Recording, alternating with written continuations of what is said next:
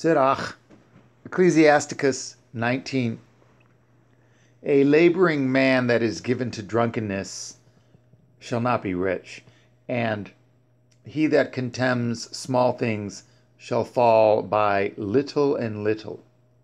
Wine and women will make men of understanding to fall away, and he that cleaves to harlots will become impudent. Moths and worms shall have him to heritage, and a bold man shall be taken away. He that is hasty to give credit is light-minded, and he that sins shall offend against his own soul. Whoso takes pleasure in wickedness shall be condemned, but he that resists pleasures crowns his life. He that can rule his tongue shall live without strife, and he that hates babbling shall have less evil. Rehearse not unto another that which is told unto you, and you shall fare never the worse. Whether it be friend or foe, talk not of other men's lives, and if you can, without offense, reveal them not. For he heard and observed you, and when time comes, he will hate you. If you have heard a word, let it die with you, and be bold. It will not burst you.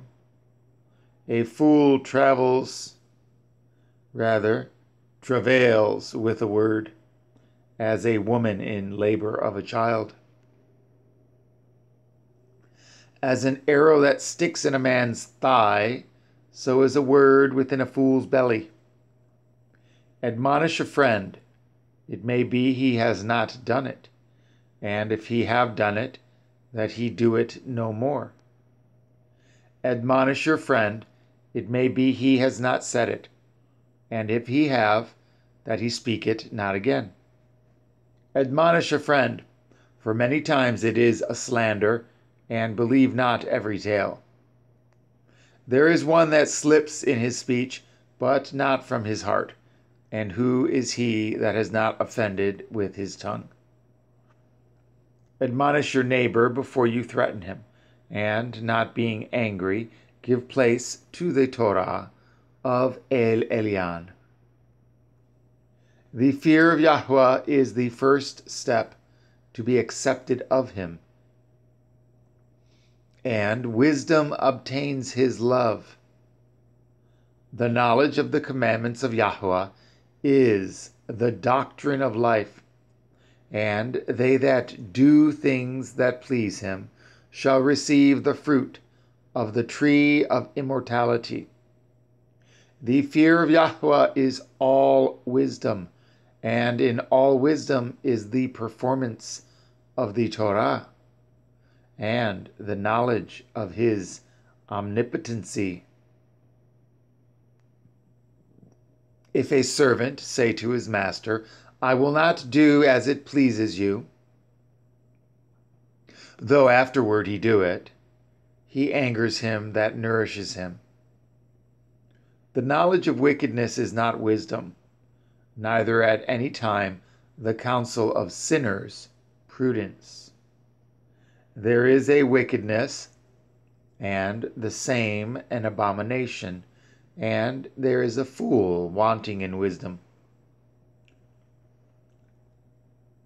He that has small understanding and fears Elohim is better than one that has much wisdom and transgresses the Torah of El Elyon. There is an exquisite subtlety, and the same is just, and there is one that turns aside to make judgment appear, and there is a wise man that justifies in judgment. There is a wicked man that hangs down his head sadly, but inwardly he is full of deceit. Casting down his countenance, and making as if he heard not. Where he is not known, he will do you a mischief before you be aware. and if for want of power he be hindered from sinning, yet when he finds opportunity he will do evil. A man may be known by his look, and one that has understanding by his countenance, when you meet him. A man's attire and excessive laughter and gait show what he is.